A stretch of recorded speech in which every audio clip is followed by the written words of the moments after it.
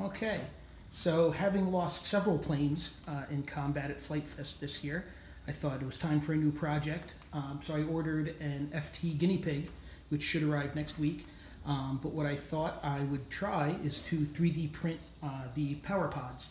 Thought that might be a fun project, and this is what we've come up with so far. So as you can see here, it's a 3D printed power pod with a CPAC motor attached.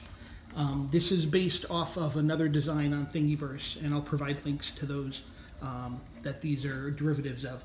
But you can see here, it's a 3D printed power pod, printed in two sections, one section and two sections, just because the print bed wasn't large enough to accommodate the full part. They're just glued together, and as you can see, this curve here and these different curve supports, those are there so that you don't need any printing support. This will print without supports on most any properly calibrated printer. So as you can see, the CPAC motor bolts right to the front. There are pre-drilled screw holes molded in, as well as the barbecue skewer mount holes. You'll notice there's barbecue skewer holes here and here, and those are tubes that pass all the way straight through on there. So it provides a lot of extra support and strength, helps you guide the barbecue skewer through. You'll notice there's another one back here as well.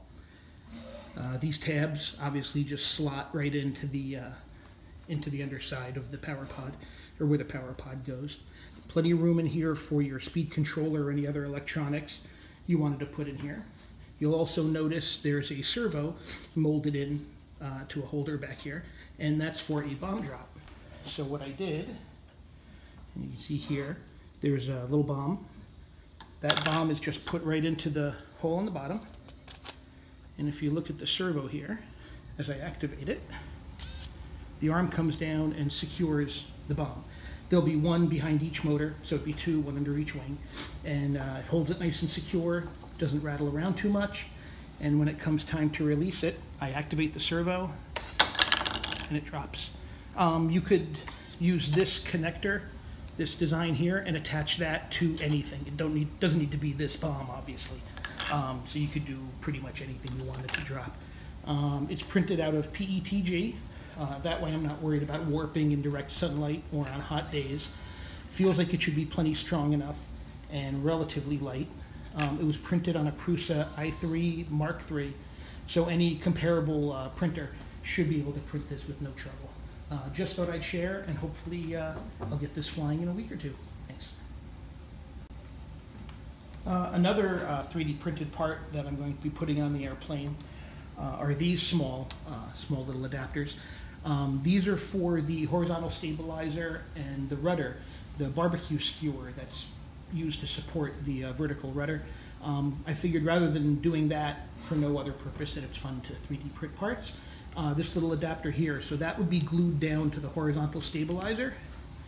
Barbecue skewer then goes into the hole. And then up on the rudder, that one goes there, and so those would print and then be glued right onto there. Again, it's not necessary. Obviously, you can just poke it with the barbecue skewer and glue it in place like everyone does. I just thought this would be fun. There's a small hole here, and you could either drip some CA in there if you wanted to hold the barbecue skewer in tight, or you can just do a little set screw like there. It's obviously not screwed in now, and that would hold it in place.